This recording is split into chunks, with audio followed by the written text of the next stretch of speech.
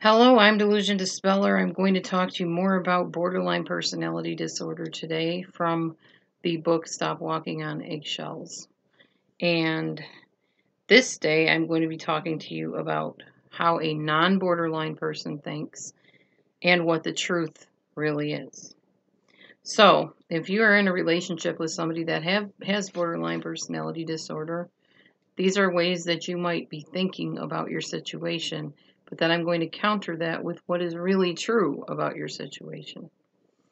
So first of all, a non-BPD thinks it's my fault that the relationship is not working. The truth is, both people make or break any relationship.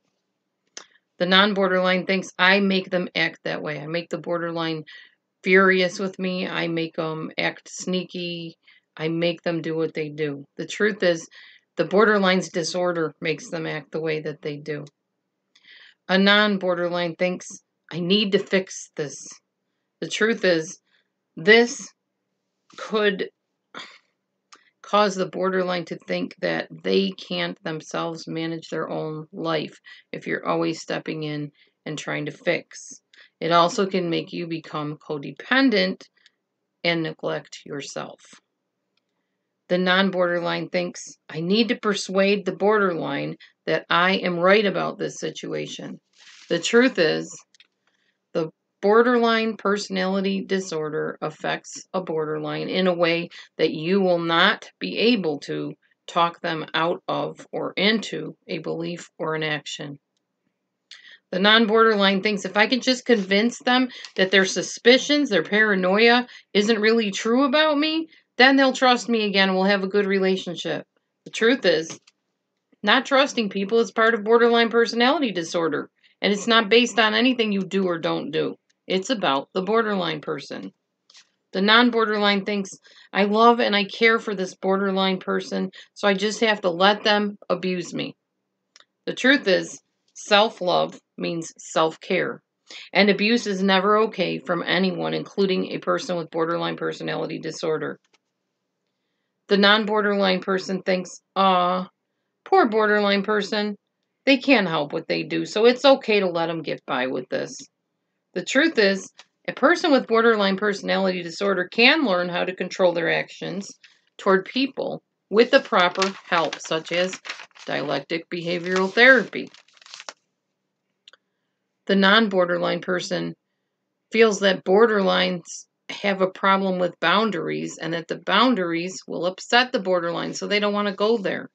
The truth is, all relationships need boundaries because, as Dr. Phil would say, you teach people how to treat you, and it's very true. The non-borderline feels, I need to be 100% accepting of everything this borderline person does. The truth is, accepting the person is one thing, accepting the behavior is totally another. Some people call borderlines border lions. Now, Randy Krieger, who wrote this book, the author of Stop Walking on Eggshells, claimed that a border lion is literally like a lion. They have two parts to them. They have an outward part where the claws come out through their raging and their abusive words and the physical violence. And they also have an inward part, which means they turn the anger inward through self-harm, threatening to kill themselves. Copyright 2008 by Krieger, Randy. An ouch for a non-borderline personality person means a loss of self-esteem because they're in a relationship with a borderline personality.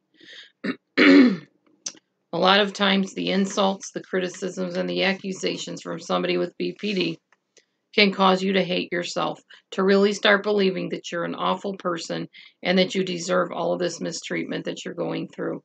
But you really don't. That's the key point. You don't deserve to be abused. And if you're in a relationship with somebody that has borderline personality disorder, it's a good idea to encourage them to get help. Sometimes it means detaching from the relationship while still in the relationship, and other times it's a really great idea for you to get out and find brighter horizons if the person with the disorder refuses to do what they need to do to work on their issues. Nobody deserves to be abused, including you. Thanks for watching, and I will continue on with borderline personality disorder in bite-sized pieces. Thanks for watching. See you next time.